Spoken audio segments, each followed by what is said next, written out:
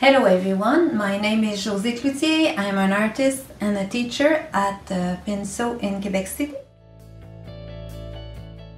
It's my second participation in the event Painted Canada. I'm very happy for that. And the first time I had shown you this one, it was his name is Like a Queen.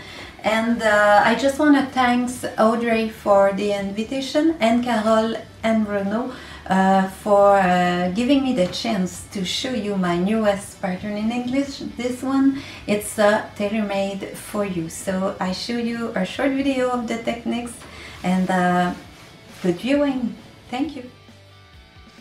I used two regular 8 by 24 inch canvas. The first step is to make two coats of titanium white from PBO with a 2 inches blue ice brush. It works very good with the high viscosity paint. After you do the tracing of the drawing, and I retrace all the lines with PBO's 0.7 millimeter deco marker acrylic pencil to keep my lines.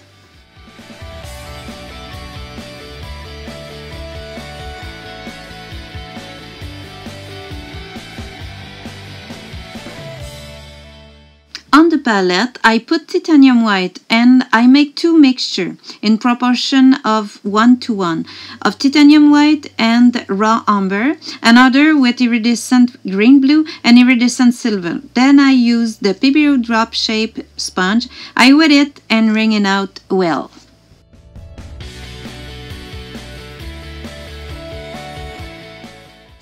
I start to make the bubbles of the background with the mixture of raw umber and titanium white. First, soak the damp sponge in the color and pat on the palette. Wipe the excess on a cloth and start to make circles in the top of the canvas. Going down to the bottom, the sponge quietly empties and gives you all kinds of intensity.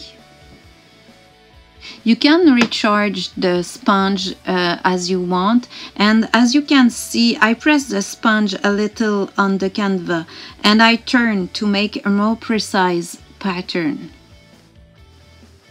After this first step, I cleaned the sponge well and reload with titanium white only to soften and bind the first patterns.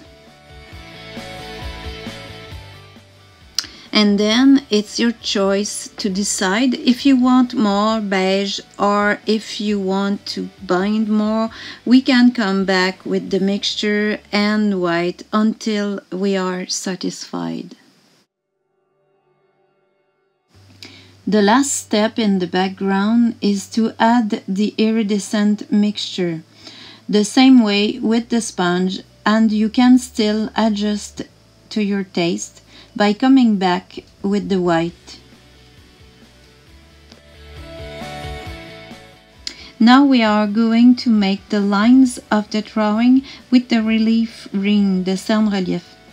To open it, we use the cap and it's ready to be used.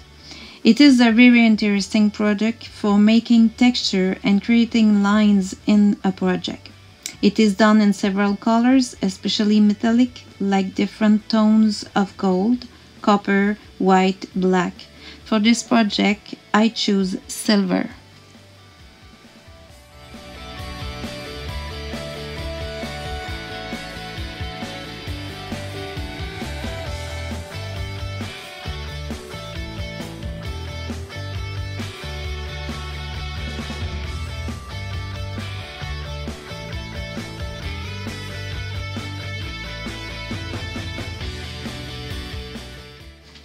It is important for the relief ring sans relief to hold the tube a little tilted to be sure to have a thick line that will be able to retain the more liquid paint of the stained glass in the next step.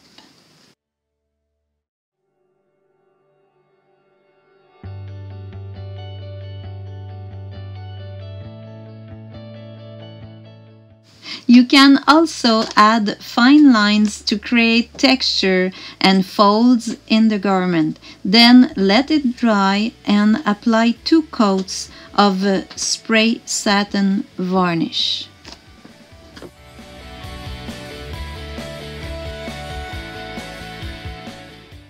We are at the stage of stained glass colors.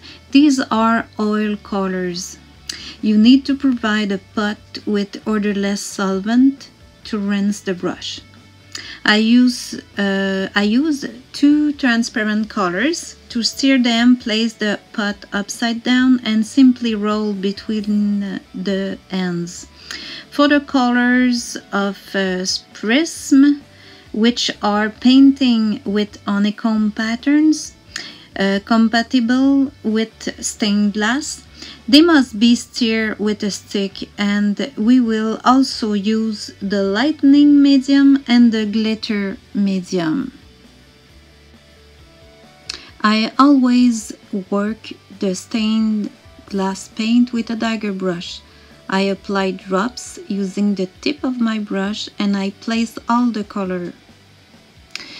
As you can see, I drop the darkest color in the shadow area. This color, it's a smoky gray, and I put little drops. After that, I put cyan blue, a bigger drops. After that, you will see that I put on the surface, on the bodice, the lightning medium. You need to put enough paint to almost cover the surface. This way it will be easy to mix the colors well.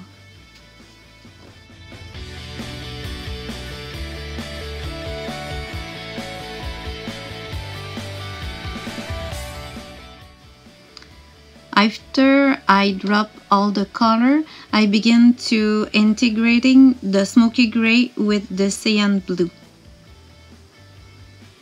After that, I will wipe my brush and then gently integrate the cyan blue with the lightning medium.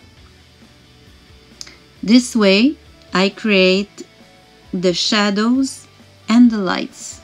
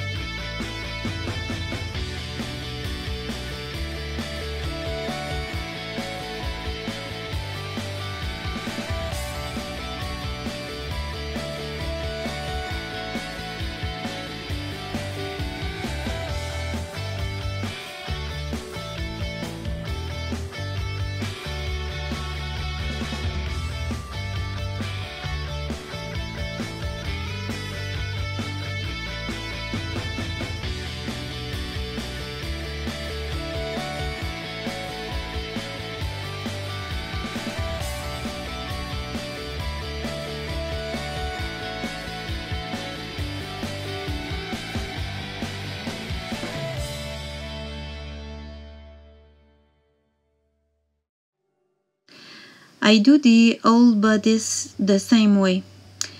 If the paint is overflowing a bit, you can just wipe it up with a Q-tips.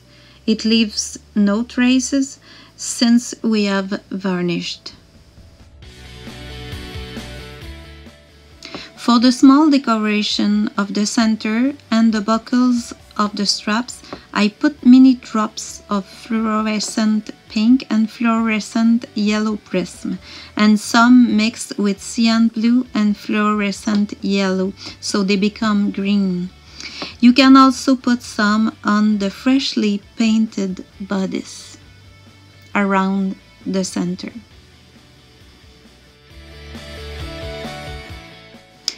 The skirt is made in 3 sections to facilitate the work.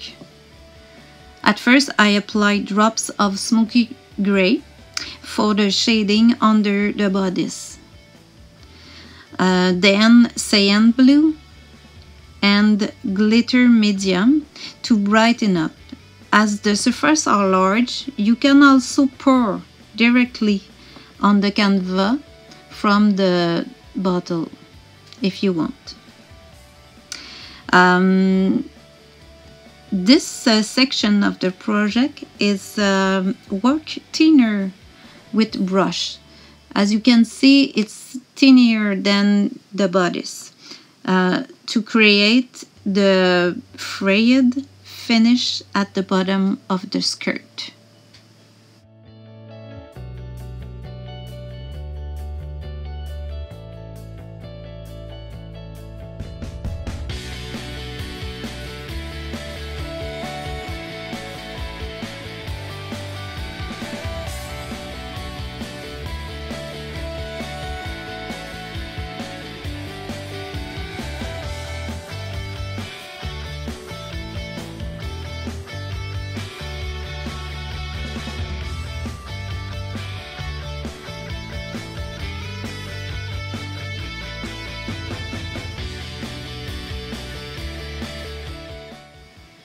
To add a bit of lines and create folds and texture, I decided to add some cyan blue around the section to create more depth in the skirt.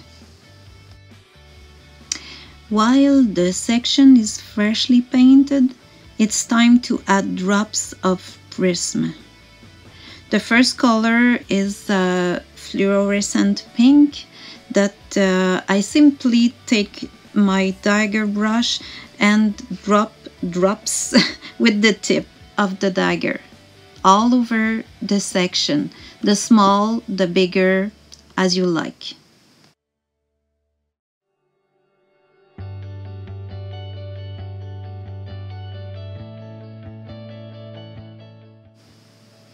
After you did the fluorescent pink, you wipe the brush and then do the same with the fluorescent yellow that you can drop on the pink circles and next to them, and they will turn green mixing with cyan blue.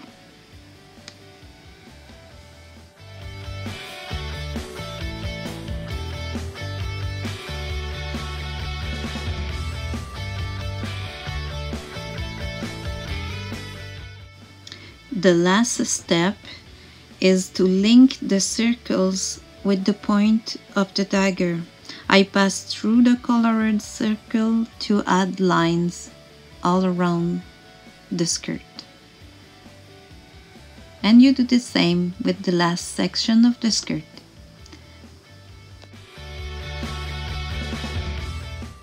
Hoping that you like this project, you can make the pink dress with the same methods. The 2 drawings are included in the pattern.